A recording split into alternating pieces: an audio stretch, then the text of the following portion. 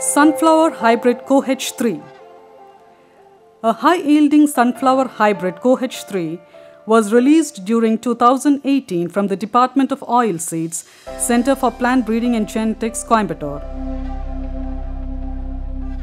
It was developed from a cross between a male sterile line COSF6A and multi-head restorer line IR6. Sunflower hybrid COH3 can be grown throughout Tamil Nadu, especially major sunflower growing districts, namely Namakkal, Erode, Karur, Trichy, Virudhunagar, Dindigul and Perambalur. The duration of the hybrid is 90 to 95 days.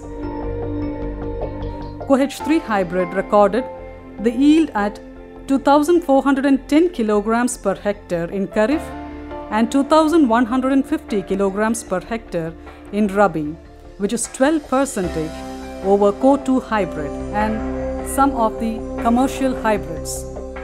The oil content of this hybrid is 42% and oil yield is around 666 kilograms per hectare in Kharif and 765 kilograms per hectare in Rabi, which is 20% over COH2 hybrid.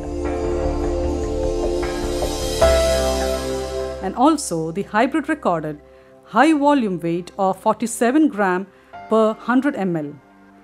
It has performed well both under rain-fed and irrigated situations.